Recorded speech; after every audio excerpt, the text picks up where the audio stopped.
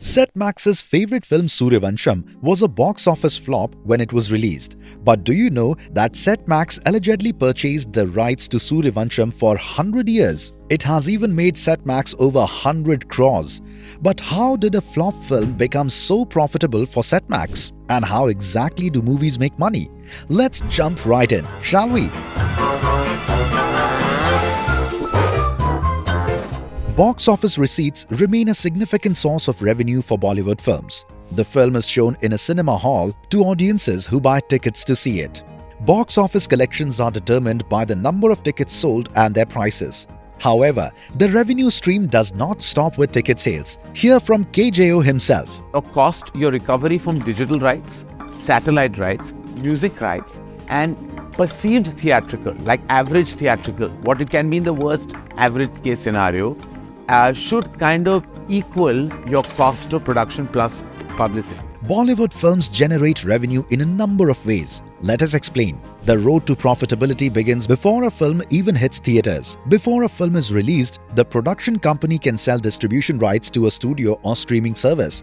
This means that the studio or streaming service will be in charge of marketing and distributing the film and will pay a fee to the production company. Bollywood films are no longer restricted to domestic audiences.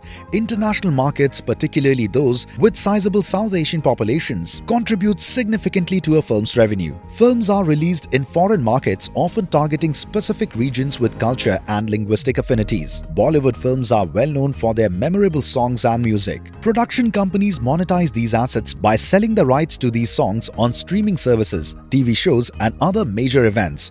The song frequently become popular before the film's release, adding to the film's overall brand value. Satellite and television rights are critical to the film's financial success. Producers negotiate deals with television networks to air their films, increasing their reach and earning more money.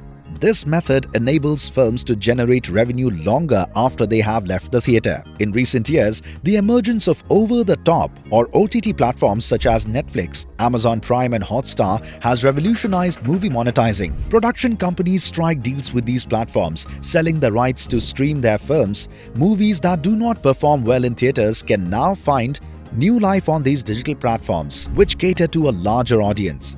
Advertisements and promotional materials shown before movies help to generate revenue.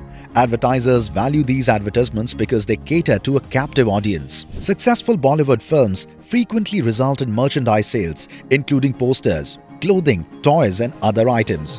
Licensing agreements can also generate revenue by allowing the film's characters and branding to be used in a variety of products.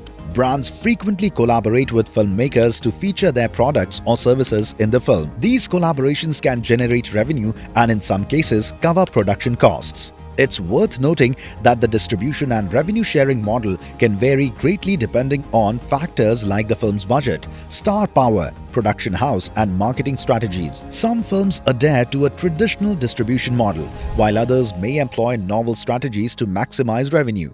Using these methods, movies can become profitable even before they are released in some unusual cases. This can help to offset production costs and ensure the film's financial success.